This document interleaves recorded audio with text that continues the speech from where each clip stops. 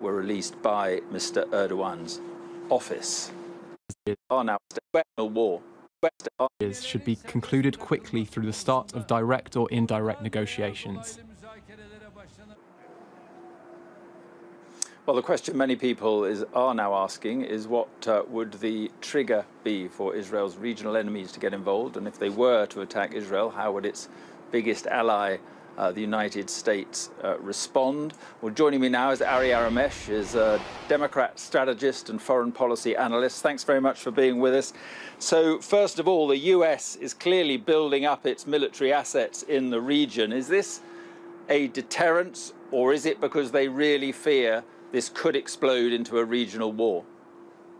Up to last Sunday, it was a deterrent posture. You have USS Eisenhower now going, instead of going to the Mediterranean, it's going to Central Command area, going to the Persian Gulf. You have USS Gerald Ford, the other strike group containing about 10 other ships already in the Eastern Mediterranean. And there are talks that USS Nimitz might set sail and leave the United States and actually go to the CENTCOM area of operations. As you know, Central Command, headquartered in Doha, Qatar, has its naval operations in Manama, Bahrain. It covers the Arabian Sea, the Persian Gulf, and clearly covers everything from Afghanistan all the way up to Israel. So that covers sort of the area of operations for the Central Command. Now, I think Secretary of State Antony Blinken and Secretary of Defense Lloyd Austin, on their Sunday appearances on the various American news shows, made it clear that they are no longer talking about sending a message of de-escalation to Tehran. For the first 2 weeks of this conflict, the message to Tehran was this: you de-escalate, we'll back off. We just want to make sure that our ally Israel is protected. That didn't go well. It seems Tehran has interpreted these messages of de-escalation as a sign of weakness, unwillingness, and lack of political will in Washington to take action. And that's why we saw so many attacks by Iranian proxies in Iraq and Syria and Lebanon, especially in Iraq and Syria, against U.S. forces. The Assad air base in Iraq, the Al-Tanf air base in Syria, and also some U.S. troops in northeastern Syria in the province of Hasaki, which falls right in between Turkey, Syria, and Iraq, came under attack. We just had reports today that 26 American service members were wounded, lightly wounded. They're all back in active duty service, but again, they were attacked. So it shows that Iranian proxies, perhaps, and most likely with the green light of Tehran, and Ayatollah Ali Khamenei, who's the supreme leader of Iran, who is the key decision maker there, they are taking shots at U.S. forces, and they're not really taking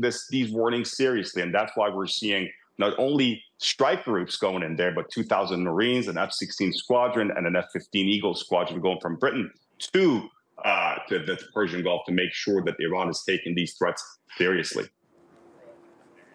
Yeah. Now, I mean, if Hezbollah did become involved in this, how difficult would that make things then for Israel?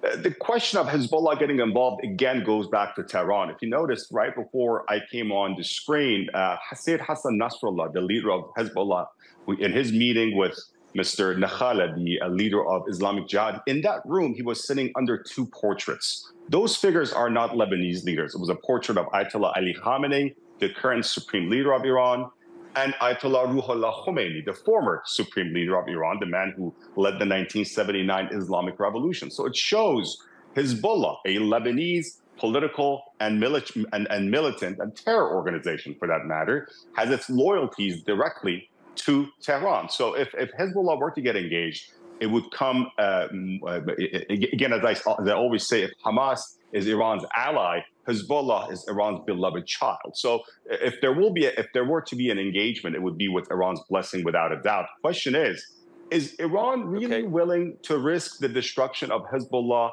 with U.S. and Israeli attacks to save Hamas? But also, is Iran willing to let Hamas get completely destroyed, an organization that has helped build and support for the past 22 years at least, since 1995, for the past 30 years for that matter, and not do anything about it?